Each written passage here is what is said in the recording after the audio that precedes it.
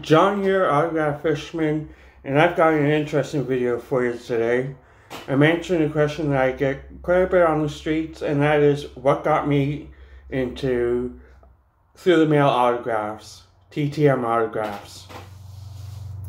Well, it all started, I used to be a set collector, and I was getting rid of all my cards because I didn't have the room for them, and I needed the money.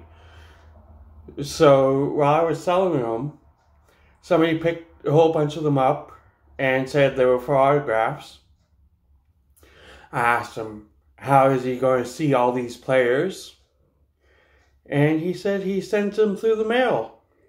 I was curious about it, so I researched it a little bit, and I found a website with addresses, not a good one, but it was still the first autograph. It was fan mail, I believe it was. Don't use it. It's out of date and it's just no good. But anyway, I started through that. Got my first autograph through the mail.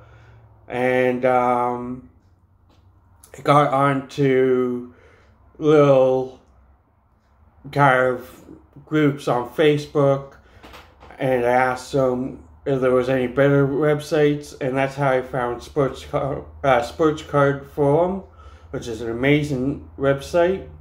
If I can figure it out, I'll put the website in the description.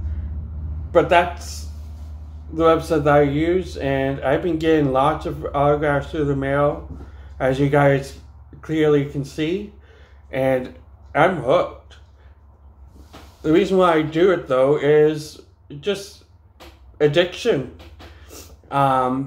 It's a rabbit hole that is expensive with the amount of postage you use, and there's lots of disappointment, lots of patience. Worst thing that can happen is a card gets lost, and that's why you don't send expensive cards through the mail. But I'm getting off track. I sort my autographs by last name.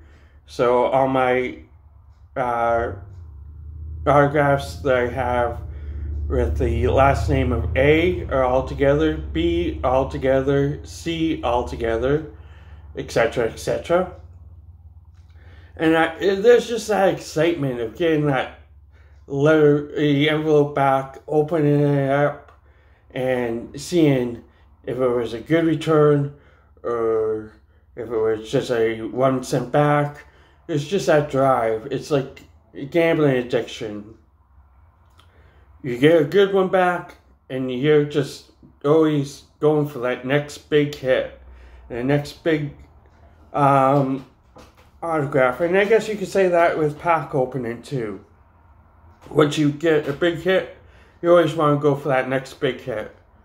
So, that's just a little story about why I TTM. If you have any questions, put them in the comments, and I'll answer them. Like, share, and subscribe. And until next time, keep on collecting. Bye.